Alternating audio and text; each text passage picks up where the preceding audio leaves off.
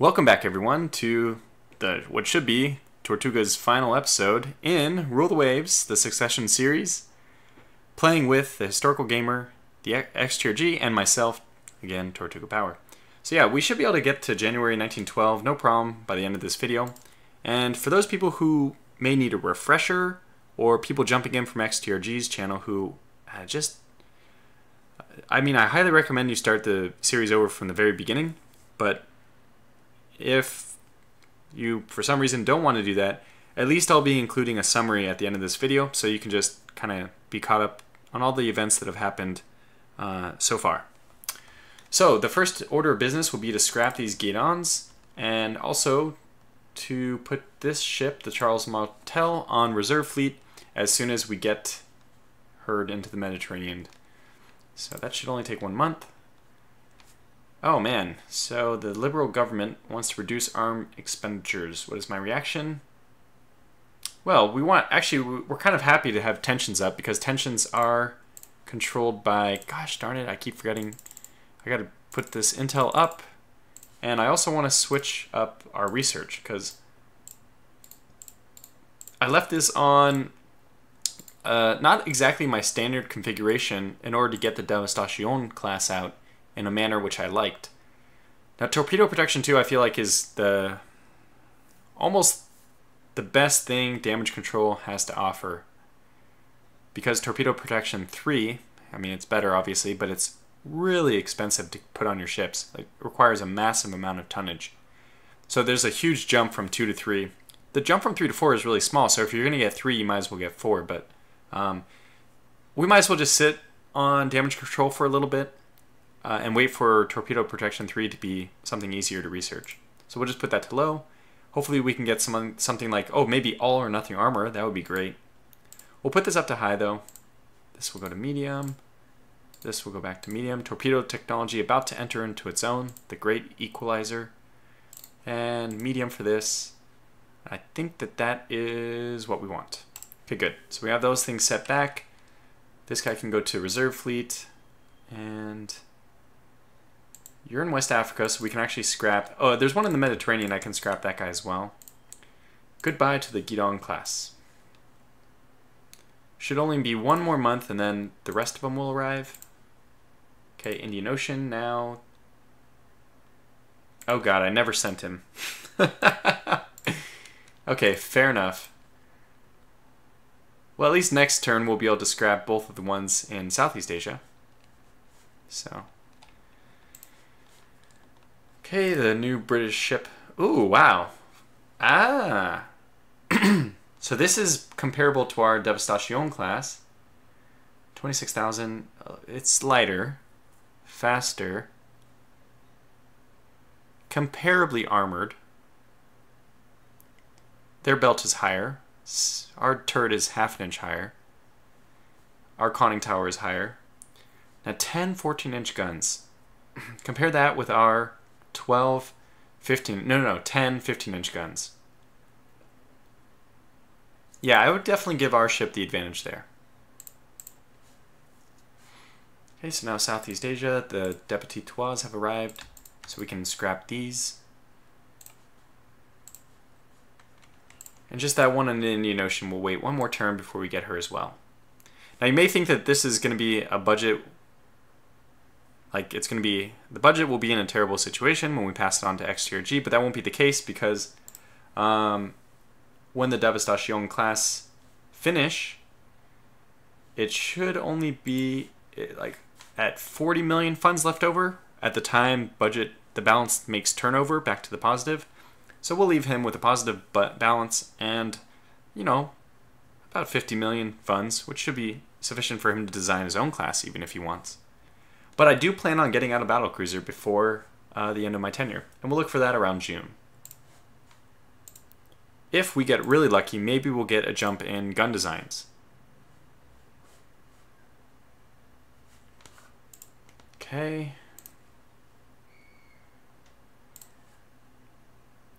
How much longer? Let me see what difference this makes. Okay, so now we're at this weird state where the turnover for accelerated and not accelerated is identical. So we might as well pay Okay, I'm gonna leave it accelerated for 1 more month, but then we'll turn it off accelerated, and that shouldn't have any impact. It's a little bit sneaky. Okay, let's do this. This is the new British Battlecruiser in the New Zealand. So 6 15-inch broadside. That's significant. Wow, 6-inch belt. That's really low. That's quite low. Okay, well, we always want to try to do this in a way which maximizes tension, and if it happens to increase prestige, 46 prestige is already more than I think I need, but the tension is good. Did I already... This last guidon can be scrapped. So goodbye to the guidon class. Sorry, that's not the one I want.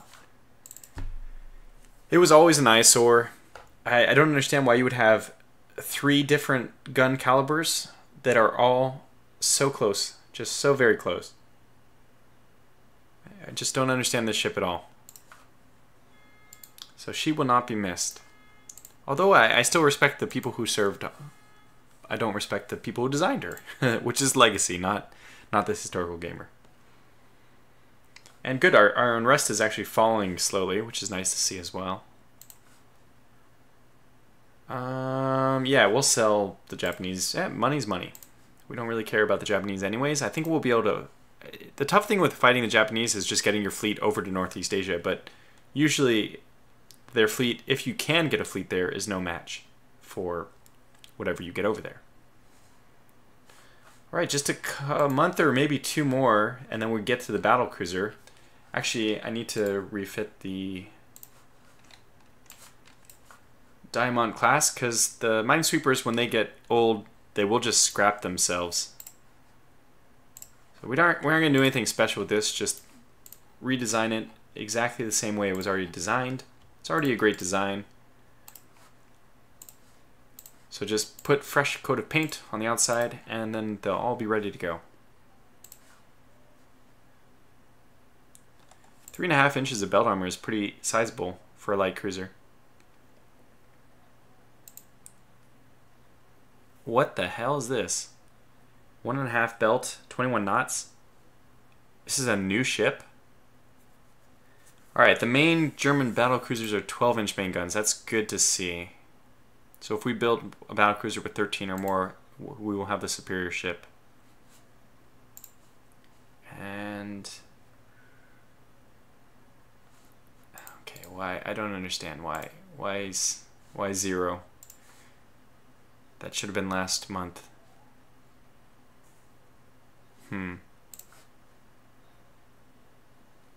Oh, well, this is bad. During trials, it is found that the ship is somewhat overweight. I don't know what bearing that had. Oh my god. Oh my gosh, that's hilarious. Wow. The people watching the stream are going to get a kick out of this. Oh my gosh. Oh yeah, 15-inch guns. Wait, I mean, that's really good because I want to redesign the Devastation class. When you retrofit your ships, when they have these trial errors, so the Devastation has this design trial whatever thing that makes it overweight. When you retrofit it, that will go away.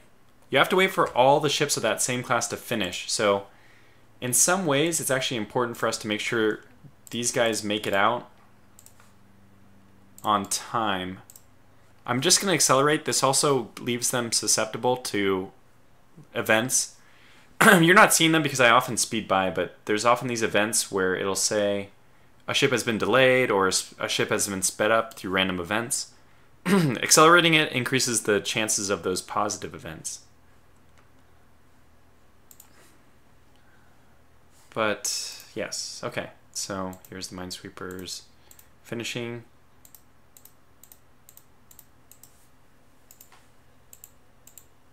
Yeah, I guess we have 30 of these, huh?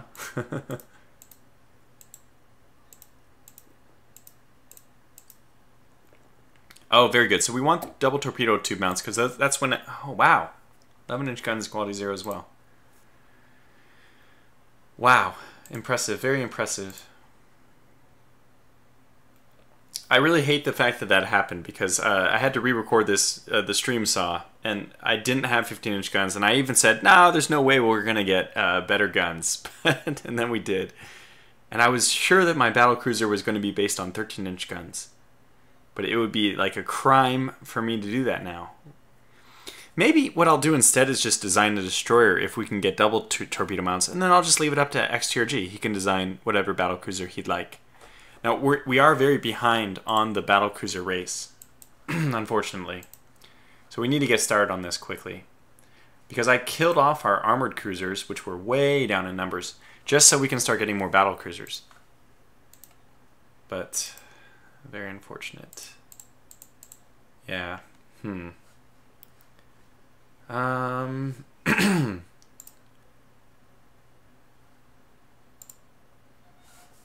I honestly don't know what to do now.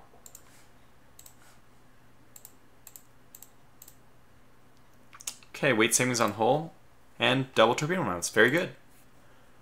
Excuse me real fast. Okay, the Germans have stole something from us. We'll just increase tensions. Which does help with your budget.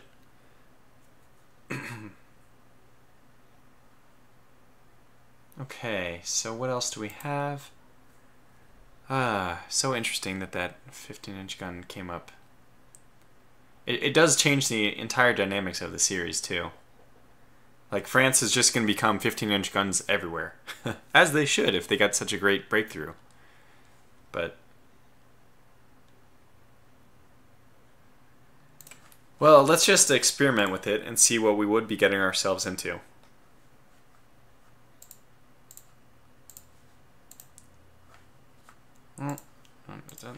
There, that's better. We have 4.5 million negative right now, and 72 million in the bank.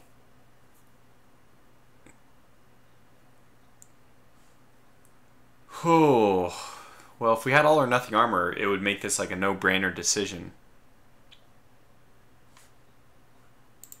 Wow, I feel dirty. So what if we decide to design this actually to be a top-of-the-line battlecruiser? I still think the lower belt is fine, and we can sacrifice that for a higher deck.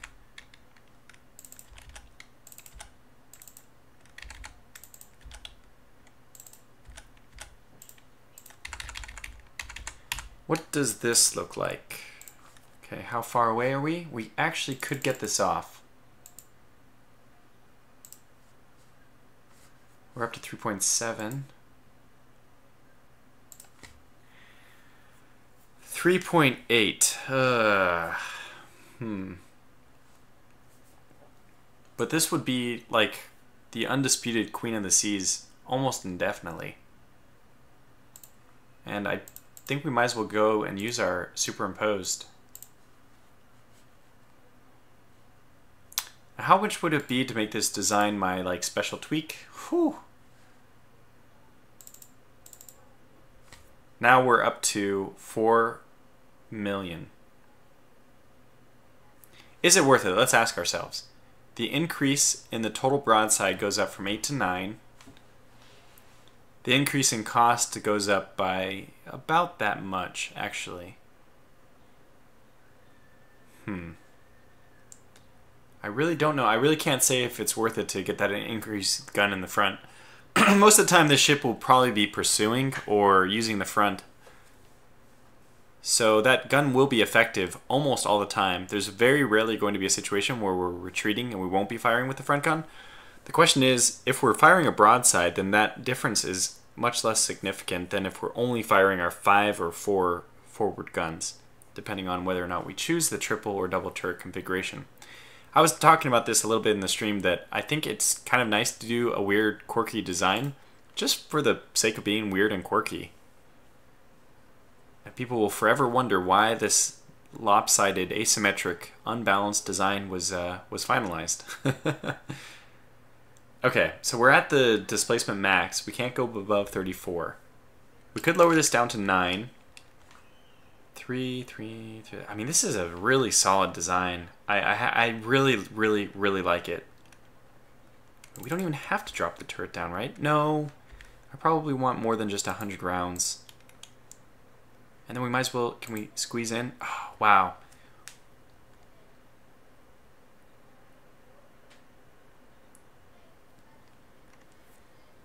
I really like this design. And we have 30 tons remaining, which will be just perfect for when new fire control becomes available. And when new fire control becomes available, we can even drop down the rounds per gun if we need to, because 110 rounds for 15-inch guns is actually quite a lot. You'd probably be just fine getting away with 105. Yeah, so this has a little bit of a safety net built into it that we can drop that down if we need.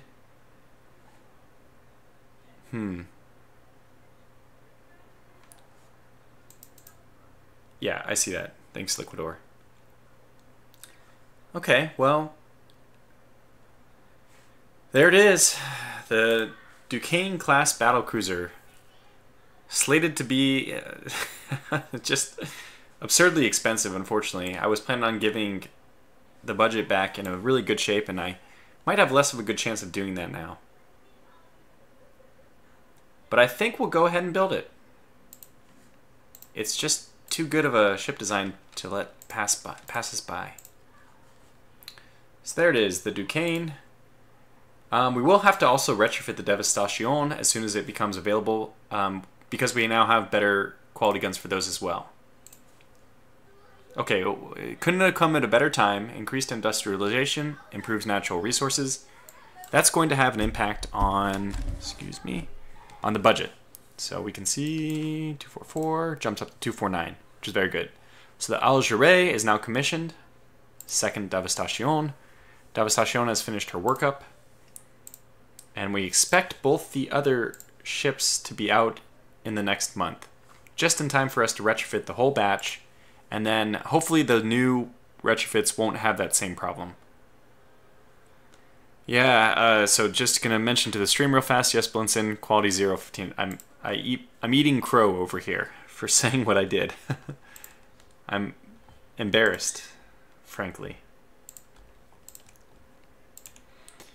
So what else do we need to do? I guess that's it. That's basically our... I totally did not start a timer for this video, so I have no idea how long it's gone. So we'll probably have to speed things up. I'm imagining I wanted to keep this below 35 minutes, and I'm guessing we might run over that mark now. So what are we going to leave XTRG with? Well, let's just speed forward for the last couple months. Oh, good. So more industrial production. This is good news. Habillé to use. We get a glimpse at the battlecruiser, the Kaiserin. It's just not going to stack up in today's world. I'm afraid to say, Germany, that... Okay, and let's look at the Italians ones as well. The Puglia. Yep, nope. I can't... We will have the queen of the seas in terms of battlecruisers. Just the ultimate queen of the seas in battlecruisers for a long time.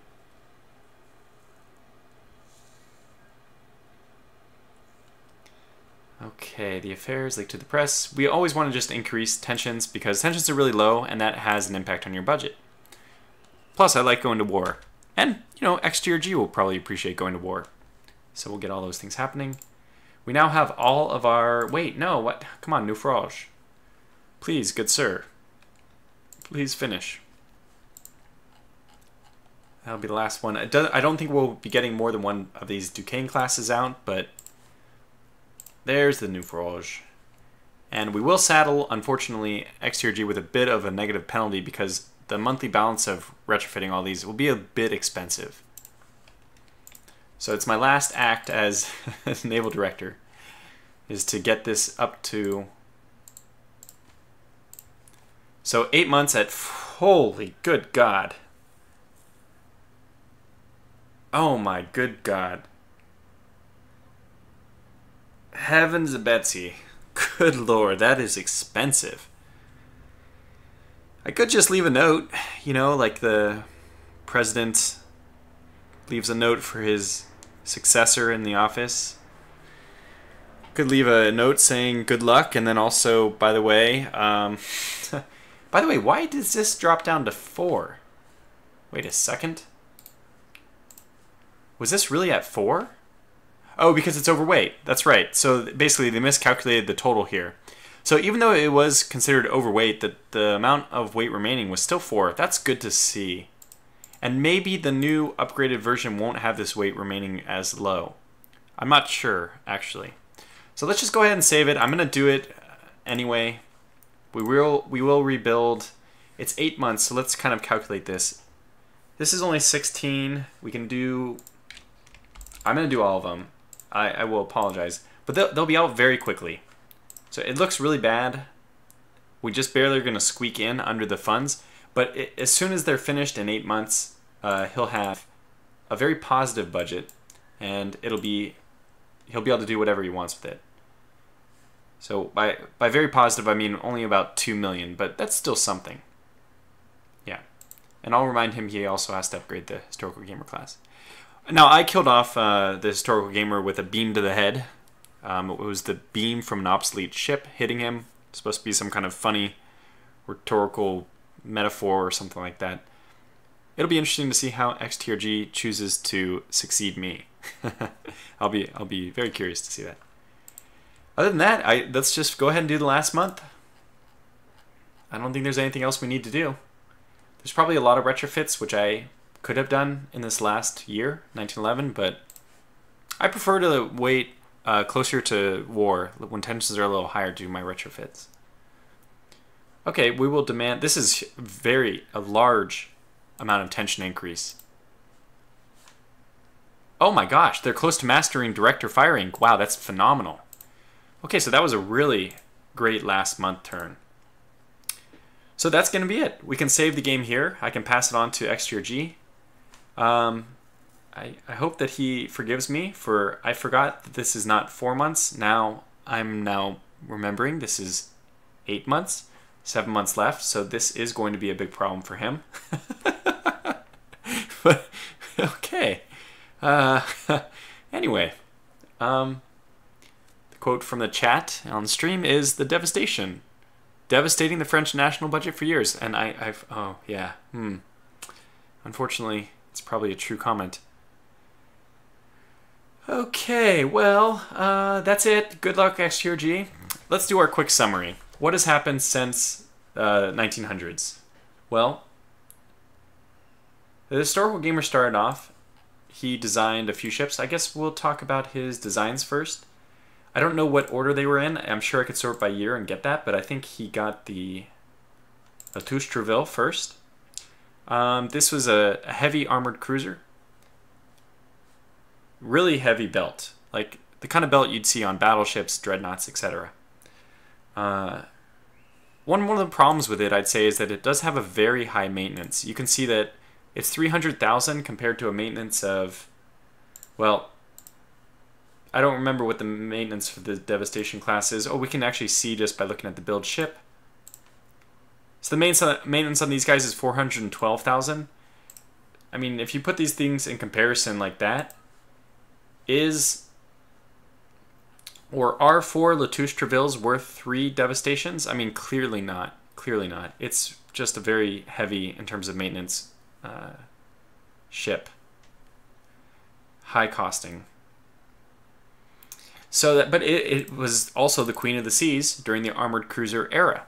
And we took it successfully into battle several times. And it was one of the reasons why we defeated Germany. So, yeah, I mean, just to give both sides of the coin. Both sides of the situation there. He also designed the Sardinia, which will be relevant why he designed this in a second. I've been mentioning a lot about this miracle ship, the Lavoisier, which was a legacy ship. Actually has less tonnage, 5,100 versus 55 for the Sardinia, and identical in every way except for 6 inches conning tower versus 4 inches conning tower. But in every other way identical. Same number of guns, although this pair of guns is actually moved here on the Lavoisier, and I would actually prefer those two mounted a little more forward, I don't know if it has any difference in terms of firing arc. Maybe just they can engage a ship slightly sooner, but really that's an extremely minor point. But it doesn't make sense to me why this one was heavier and stuff. Like the Lavoisier was designed older, and yet it can do more than a newer ship that was built could do. So it's a miracle. So you got that Sardinia, these are both fantastic light cruisers. So France is in really good hands with their old light cruisers. And that's the reason why I didn't build any light cruisers. The last thing he did was get these historical gamer class, like a semi-dreadnought, out. It certainly is the best of the battleships that we've seen, like in the world, we can just say. Like going to the almanac, we can see that battleships are now, they're becoming obsolete. But if we had to stack these all up against each other, even though, for example, Germany has more and a higher total tonnage, I would fancy our chances against theirs just because of the historical gamer class. I don't think we could take on all of the British ships. There's just too many. They almost have us 2-1, but we would give them a very good fight. So we have basically all that we have left are 16 very high quality battleships. Now what will become of them is yet to be seen. We don't know if people will use them for a strategic effect or scrap them in favor of more dreadnoughts and battlecruisers. It'll be interesting. We'll all be waiting to find out. Okay, so I'll get into the whole world picture more later, but the historical gamer in his war, he went to war with Italy, and he was able to wrest Sardinia from Italian control. It's now a French colony, which is fantastic. Now, in my tenure, the only thing I really did was create this devastation class. I guess I also got the Diamant class out. I really like the minesweepers for their minesweeping capability. They're very low budget, maintenance, but also the fact that they have this armor, which makes them able to go toe-to-toe with the destroyer, which is kind of remarkable for a ship that it's about 1/3 the displacement of these destroyers and less than half of the maintenance cost. But because of that little trick, which is maybe a game bug, but something I've been, if it is a bug, exploiting for a long time, is the fact that they can get armor. It's remarkable. Then the devastation class, which really is having an impact trying to do these retrofits. It will be like, I wouldn't say the undisputed Queen of the Seas, because now we have the Duquesne out, which is almost in every way better. It's faster. It has superimposed guns. Let's just compare the armor. 9.5 and 11.5. So it has a 1/2 inch more armor everywhere, but it's actually funny. It's exactly a 1/2 inch more everywhere, but the Duquesne actually has better deck armor. And that's probably going to be the more relevant point. So yeah, the Duquesne is just a better ship, and she should be for her 34,000 tons, whereas the Devastation is only 29,000. But it'll be a good fighting ship. The Devastation will hold up well until the end of the series, I'm sure. In my conflict, I went to war with Germany, and we were able to wrest control of I can never remember. It was Tanganyika and I think Southwest Africa, but it might have been one other colony. I cannot remember, and I didn't do my due diligence by checking first. So, shame on me. But we took 2 or 3 colonies from the Germans. It wasn't like, so the colonies I took were about the same point value as Sardinia. So it wasn't like I won a better war than the historical gamer. We both won good wars. In fact, I was fighting the issue of being blockaded the entire time. And that left us in it was kind of a poor situation where, even though in terms of the war, so the French sunk ships you see here were all sunk in the Italian war, except for this one destroyer, the Reparier.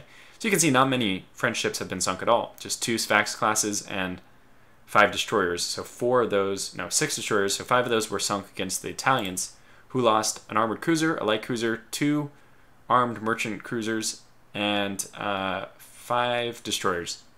But for the cost of only 1 destroyer, the Germans lost a dreadnought, a battleship, 2 armored cruisers, 5 light cruisers, an armored merchant. You know, basically this is the merchant ships in disguise. I mean, the armed merchant ships in disguise as just a normal merchant ship. Think like the Penguin, the German Penguin from World War II. And then they also lost, it looks like, 7 destroyers. So in terms of like tonnage lost or whatever, we decimated the Germans in our war. But because they were blockading us every turn, it was another 240 victory points. And it also put a lot of pressure, a lot of unrest into our population. So, yes, the stream has corrected me that it is just the Tanganyika and Southwest Africa that we were able to wrest from the Germans. So those 2 colonies. Thank you. So that's it. I mean, that's basically the summary of what has happened. And now let's just look a little bit into the future. In terms of total budget, now things will be a little bit skewed based on the tension. So the Americans will have a lower budget than they should have because tensions modify the budget. I don't know exactly how, but higher tension means higher budget. For us, that's just an average across all the tensions, I believe. I'm not sure about that, but that's my guess. But for each one of these, you can actually see their budget increase or decrease based on our individual tension with them. Nonetheless, how it stands is the British are in first with 373, Americans with 363, then the Germans with 315. So even though we took them out and took away 2 of their colonies, it didn't have much of an impact. We haven't closed the gap that much. Then it's us and France in fourth. Then we have Italy, Japan, and then last, Austria-Hungary. In terms of dreadnoughts, we're a little bit behind the curve. I mean, you can consider our 4 dreadnoughts built, but now they're just retrofitting.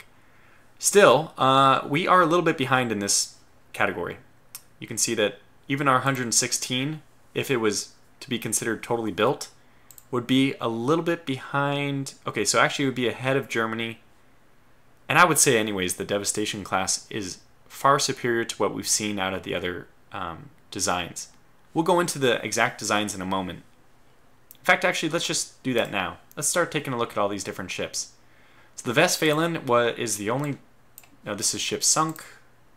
Let's go into ships. We have this old Rhineland class, 6 12-inch guns. Pretty much obsolete. And this is the Westphalen, which is a pretty good design. Very strong armor, as is fitting with the Germans. And then 10 12-inch guns, so you get an 8 12-inch broadside. It's a little bit strange that they have such a large jump, large disparity between their primary and secondary from 12 inches down to 3. That is a little bit strange to me, but otherwise it's a decent dreadnought. 21,000 tons. I want to jump over to the British real fast because I do know that they have a very similar design. So this is 23,000 tons, and basically it's identical except for lower armor, and they're using 13-inch guns. Also, was that possibly a knot slower? 19 knots versus the Germans at 20. Of these 2, I'm not sure. I might even favor the German design because, and by the way, just as a side note, it is really cool that the Germans, historically, they did focus more on armor. And the British focus more on armament. I mean, I don't know if that was like their national focus, but that's just their specialties panned out that way or something. So it is kind of cool that the trend here these nations are following is true to history. Let's take a look at the Von der Tann. 8 12-inch guns in cross-deck fire configuration. 24 knots, extremely slow for a battlecruiser, and decent armor. 23,000 tons. Okay, let's move on to the British, since we'll just do those. The 2 most relevant foes for us are the Germans and the Brits, and then we'll get through the rest of them next. But very briefly, though. The Irresistible class? Yeah, this is the same one. So let's move on to the Prince of Wales now. This is their newest one. So it looks like they have... Oh, this is very strange. They have that reverse... That very strange gun that fires backwards from the front. I hate that one. I think it's so ugly. You'd almost miss it, but I saw that it had to have an 8-inch broadside. I mean, an 8-gun broadside. 1, 2, 3. And there's the 4th one. So yeah, very strange configuration. I have no idea how this design functions. I have absolutely no idea. So I'm not even going to comment. My initial impression is very negative of this design, but we won't know until we see it in action. Okay, so... And then the British last British dreadnought. This is a much more solid design. Dual triple turrets fore and aft, and then they have this middle area. So they actually get off a 10 13-inch broadside, which is pretty good. It is 26,000 tons though, so it's almost at the 29,000 tons of my Devastation class, and mine's going to be firing 10 15-inch guns, and this only has a 10 13-inch gun broadside. So this is the reason why, if you can, I think going with 4 centerline turrets is better. I think with the extra weight, you can put it towards anything. Now they will have slightly higher armor, and 1 knot more on me, but they don't have much in the terms of secondary guns, and we were able to get a whole slew of 6-inch guns. Okay, the Indomitable class as well. This is a very strange... Okay, so high caliber guns, but only 3 of them. 26 knots, that's what we put our Duquesne class at. That's what I feel like is the normal for early battle cruisers. And they also have this 5-inch and then a 3-inch. I always think that's a little bit strange, but it will be good at gunning down destroyers. So to me, a 5-inch gun is like the ideal destroyer killer already, though. Because if it hits them, that's going to do a lot of damage, and it's going to fire slightly faster than the 6-inch guns. We also can see one of their New Zealand class, which is still a 6-side. I don't understand the advantage of this versus their older centerline configuration. It is a little strange. Now, I mean, I know that these turrets, I think, have a greater firing arc than if they're dead center. But it probably is not worth the massive... I mean, look at this 6-inch belt. Oh my gosh, 6-inch belt. That's just... And 24 knots, this is extremely slow for a battlecruiser. Yeah. Well, that's my impression of it. 16 4-inch guns as well. So it's just very strange, the disparity between their primary and secondary. Alright, so now let's just kind of blow through the other designs, because we don't want to spend too much time on this, but just to see.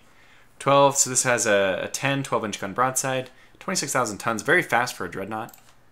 We have the battlecruiser they're using, cross-deck, very similar to the German cross-deck fire configuration.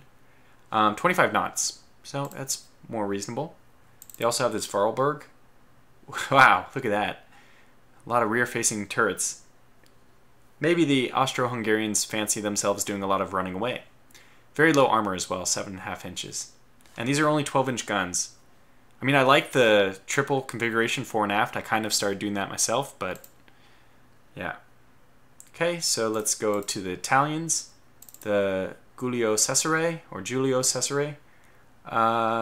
This is their older design, 20,000 tons, very fast, but just 6 13-inch guns per side. We have the Lepanto, 26 knots, again, just the same thing. Basically, they cut off all the armor and made it 26 knots. So they're almost the same ship. We have the Japanese, Kotori class, 20 knots. This is a very reasonable design for the Japanese. I actually really like this design from them. It fits their needs, which is just not too heavy. 14 3-inch guns, I would disagree with that, but 10-inch belt, very reasonable. Middle ground, they're taking like the very safe middle ground with this design, which is probably appropriate for them. Then they have this battlecruiser, very light, 19,600 tons, very light. Oh, only 11-inch guns. That explains it. Yeah, this is almost weak enough that an armored cruiser could take it on. I mean, if you think about our Latouche Treville, it has 8-inch belt, and okay, one of my complaints about it was it had such low 8-inch guns. If those were 9 or maybe even 10, it would be really a match for this. You'd give a huge advantage to the battlecruiser, but it's possible the armored cruiser would defeat it, and you never want to hear that if you're a battlecruiser. That's their whole role as anti-armored cruiser. Okay, they also have, we can't see the Kurama class quite yet. And now, lastly, the Americans. They have the Oregon class, 6 13-inch guns, 11.5, very heavily armored, 21 knots, good speed. You have the Indiana class, which has, oh, this is interesting, superimposed rear, which is good. Otherwise, it's an 8 13-inch broadside. A little bit low on the armor and a little bit low on the speed. But that's probably how they get away with only having a 22,000-ton dreadnought with all the other trimmings it has. And I really don't like this. I guess this is a battlecruiser that also fancies itself doing a lot of running away. Dual superimposed rear turrets, but only one forward gun.